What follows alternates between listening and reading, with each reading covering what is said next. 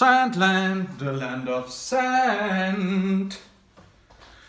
Hello and welcome, Chris, back with another fragrance review, and this time I'm looking at one of my initially favorite designers that when I started to use fragrances back in 1990, I was standing in front of a shopping window and I was looking at fragrances, which one should be the fragrance of my choice, and there were two. There was Ade from Alain Delon and Paco Rabanne pour Homme. And I always loved Alain Delon. And Paco Rabanne came to my attention because of the football player Diego Maradona. I had a book that said somewhere in the book that his favorite fragrance or favorite fragrance brand is Paco Rabanne, favorite fragrance brand from this football player Diego Maradona, who I loved to bits, I still do. So I was thinking which one to get, and I got Alain Delon. But obviously Paco Rabanne stuck in my mind, and I got it later.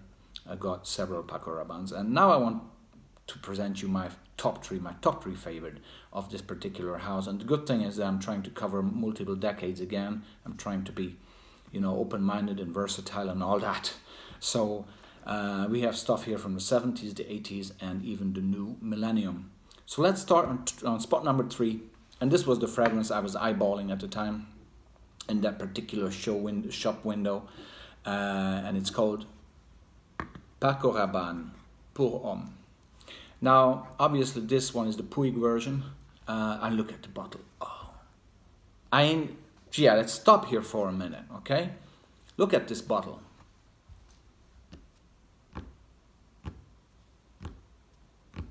For me, looking at this bottle in my bathroom is just a satisfactory vision. It's just something that I love to look at. I love to take this bottle in my hand. No cap, no strange cap to put on and pull off, and a great sprayer, fantastic fragrance, great color of the bottle, even this new version. I actually really love the new version or the reformulated version. This is obviously updated since it has been released. This has been released in 1973, and at the time it was released in 73, it was really the benchmark of the aromatic green soapy fougere fragrance, right? This was a new milestone in male fragrance history, and rightly so.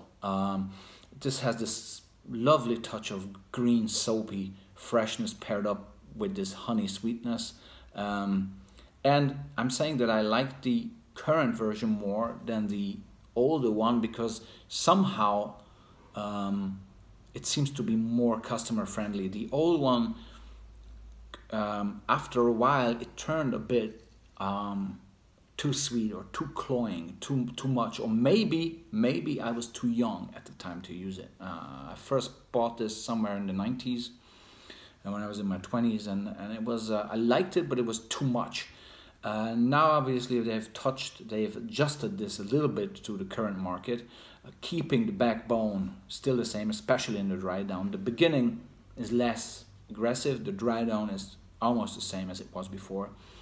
So I truly love this because I really love green, fresh fragrances, the mossiness, and even the honey. I love honey, and the fact that it's being amped down here with this one is really well done, in my opinion. I don't cry that I don't have the vintage one on this one. And the other thing I want to say is that this is my favorite bottle ever. I love this the best, the most. The color, the presentation, the sprayer, the everything is just, to me, top notch. I cannot imagine a fragrance presentation that is better than this. I don't like a gold bar. I don't like a domino. I don't like a sports cup or any of these cheap there's cheap marketing tools that call on people for them to reach for it because it looks like a sports cup, and you know, finally I've never done any sports, but I can lift a sports cup in my bloody bathroom, okay? Or a gold bar. I'm a poor bastard, but I have a gold bar in my bag, you know, I'm showing off and I'm spraying myself with the gold. I'm not saying that the users of these fragrances are like that, but the marketing is. The marketing says, you a poor son of a bitch, but you can afford a gold bar and spray the juice and you're just great. And it's just, the whole thing is so primitive to me. The marketing presentation, again, not the user, the marketing of this is just like, it's not good. I don't like it at all. I like a clear cut, nicely thought through, nicely designed fragrance bottle with clear shapes, easy to handle, easy to take in your hands, easy to spray. Maybe even masculine like this as well. This is what I like. So, spot number 3, Paco Rabanne Pour Homme, definitely.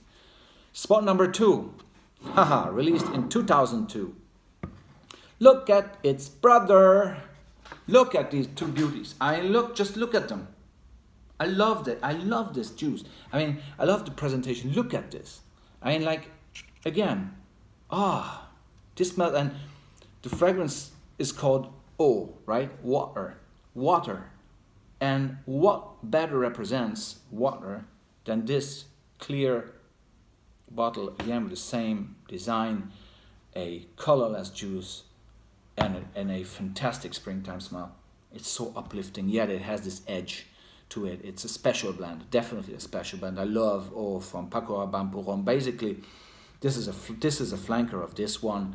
Paco Rabanne Pour Homme has a little brother called Paco Rabanne Pour Homme Eau, the water, but it's not the watered down version, right? This is a fantastic fragrance. It has been discontinued. I have no clue why. No clue. This is obviously still available, but look at these. I mean, this is the type of fragrance that I want to see on my bloody shelf. It's true. It's true. This is what I like, and I will always adore Paco Rabanne, what they've done at the time. What they do now, I just don't get this gold bar sports cup shit. I don't want that. I know I'm an old guy. I'm on a different generation, but you know, somehow it's degrading the target audience, or maybe I misunderstand the target audience. I just don't get it anymore. Anyway, I don't want to bash more. This is what I love. So spot number 2, Paco Rabanne Pour Homme Eau, and spot number 1, haha, very similar shape, right? Yeah, another flanker. Look at these three. I mean, it's just, isn't it fantastic looking? Look at this frosted, nicely frosted glass bottle. This slightly green juice inside. It makes you want to bite in it. It makes you spray it all over. I'm actually going to do that. Ah, yes, this is a spot number 1. And why? Because to me, this is springtime bottled. This is Paco Rabanne sport version, called Sport de Paco Rabanne. It's not called Pour Homme. They didn't do it at the time. Could be Paco Rabanne Pour Homme Sport, but they called it Sport de Paco Rabanne. It has been released in 1986. Tremendous year. Great memories. And if I smell this, this is just pure, utter freshness, springtime freshness, sports freshness. Sun is shining, it's not too warm, a nice wind blowing. You maybe are on a lakeside and you do some sports with some friends, or you just do a barbecue or whatever. This fragrance is like mind-blowingly beautiful. And so these 3 fragrances are the reason why I really love or loved Paco Rabanne at the time.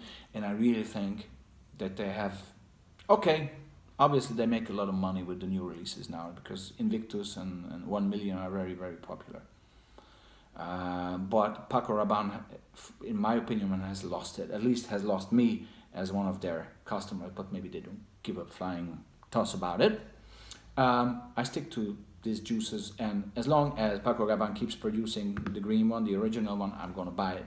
For the other 2, they are both discontinued, still available here and there, But this is my top 3 lineup from the house of Paco Rabanne. Paco Rabanne is obviously a Spanish designer, but it's really a Parisian fashion house at this stage. Although, again, this one at the bottom, it has made in Spain, Puig France, Neuilly, Seine. So it's like a French-Spanish co-production, which I don't mind because the quality is great.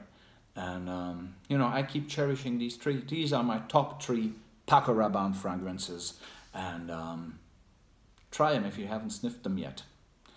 That was me, Chris, from Sandland, and I'll be back with more. Come to me, my little darlings. I don't forget you.